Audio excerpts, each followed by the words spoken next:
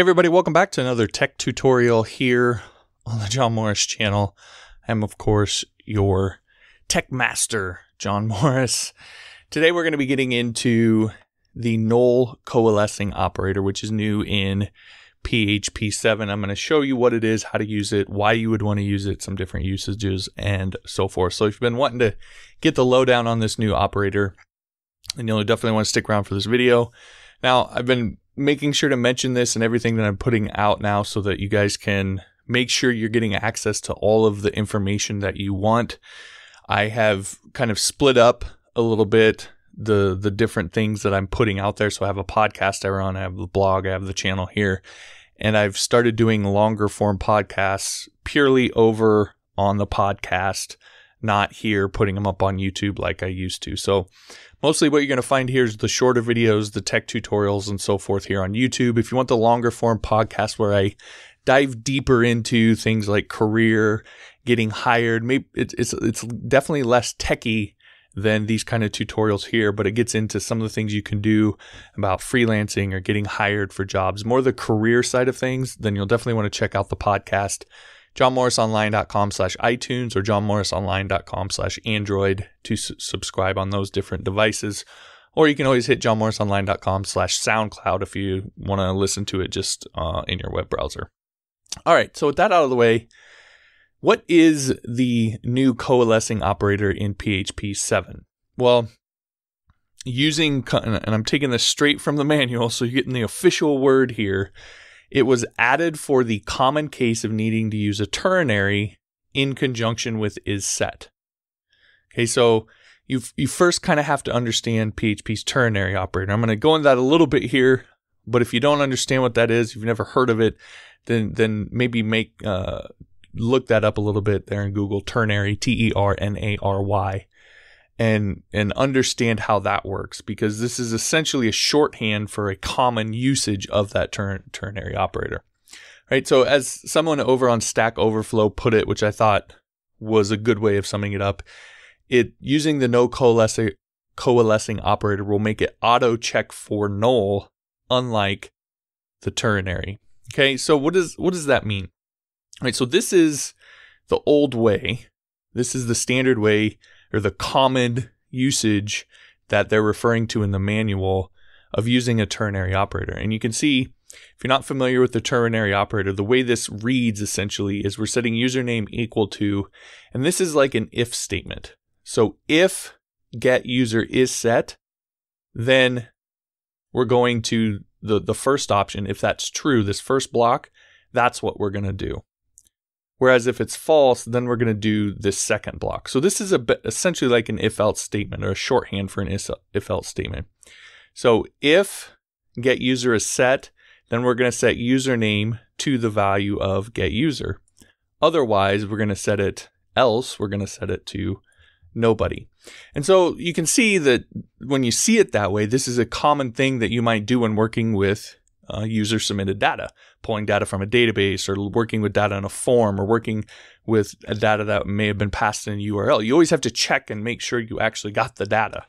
And so this is a shorthand for doing that when you need to set some sort of default if you don't get the user submitted data. And that's essentially what this is doing. But if you look at it, you can see it's kind of redundantly redundant. So it's more complicated than it probably really needs to be. And so this is where the Null Coalescing operator comes into play. So this is going to do the exact same thing as this up here. This line down here, line 14, will do exactly what line 10 does. The difference is you don't have all this complicated isSet and so forth. And so what it does is it essentially goes through each one of the chained, and we'll talk about chaining here in a second, chained whatever you have set there, and checks to see if they're set and if they're not null. So it's essentially like running is set and not is null on each one of these. And the first one it finds that is both set and not null, that it's going to stop there, and it's going to set this username equal to that value.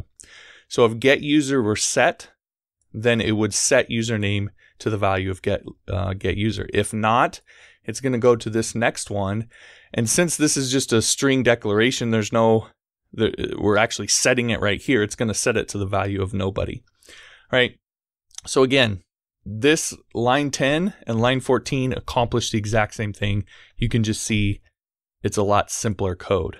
Now, at first blush, that may seem like, okay, well, that's handy. It's a nice, it saves us some time. But when we get into chaining, this is when you can start to see the power of this, because you can chain. You see here, I have on line 21, I have 4 different variables or 4 different options that are chained here. And it's going to continue to just go through each one of those until it finds one that is set and not null. Okay. So if we look over here on the right-hand side in our output, we see that we have some different numbers here, and these represent the different echoes I have here. So in this first one, I'm running the null coalescing operator, and I'm checking to see if A exists and is not null, D, variable B, and then if all else fails, I'm going to set it to a value of 3. Well, we can look up here and see, okay, there's no A set anywhere. So we know A doesn't exist. And then if we go to D, well, there's no D that exists in here either. So these first 2 are going to fail because they're not set. Then we get to B, and we see that B is set to 12. So the way the operator works, it should stop there and then simply just echo 12. And if you look over here, that's exactly what it does, is that it echoes 12. Okay, so we can chain multiples. You can chain as many as you want. So you can chain multiple of these together to rapidly check and make sure that a value that you're looking for specifically is set, and if not, be able to set some sort of default. All right, if we go to the next line here, then we're checking for A, and we're checking for F, we're checking for C, and then setting to 1. Now, the reason I point this one out is because it's important to remember that this is a null coalescing operator, not a false coalescing operator. So that could be something that maybe a trap you fall into. So it's not going to check if the value is set to true or false or anything like that. The only thing it's going to check is if it's set and if it's not null. So we can check here, again, running through line 22, we can see that variable A is set, is not set. So it's not set. So that's going to be false. We're going to go on to F. We can see F is set, but it's set to null. So this is actually going to fail as well because, again, the operator checks if it's set and not null. So since this is set to null, this is going to fail as well. Then we look at C, and C is set to 0.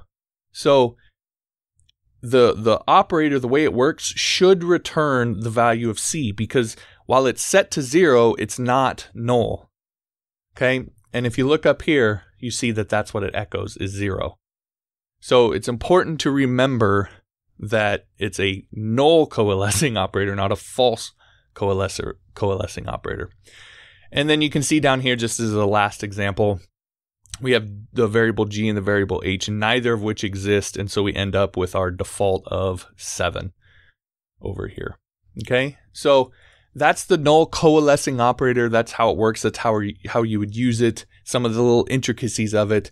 The way that you would most likely use this is, again, really what we're looking at here with get parameters, maybe post parameters, maybe something being pulled from the database. It's where you have user submitted data, or it could be configuration data possibly, but probably most likely going to be user submitted data that you need to check and see if it's set. And if it's not set, you need to provide some sort of default so that whatever your script you're writing can continue to process it, knowing there either is or isn't that data. All right. So hopefully that's clear as mud for you. Now, if you'd like to get access to this source code, all the source code that I have available, you can do so as a supporting listener over on Patreon. That's johnmorrisonline.com/Patreon. Lots of good stuff, lots of source code over there for you to get access to, and I'd greatly appreciate that. It helps me continue to put these videos out for you. Also, if you'd like to learn more PHP and get even better at PHP, then I want to encourage you to head to johnmorrisonline.com/learnphp, and you can take my free beginner's guide to PHP course there. Absolutely free. Just enroll in the course. You'll have access to the videos, the source code, all of that stuff. All right, so again, that's johnmorrisonline.com/learnphp. All right, thanks for watching this one. We'll talk to you next time.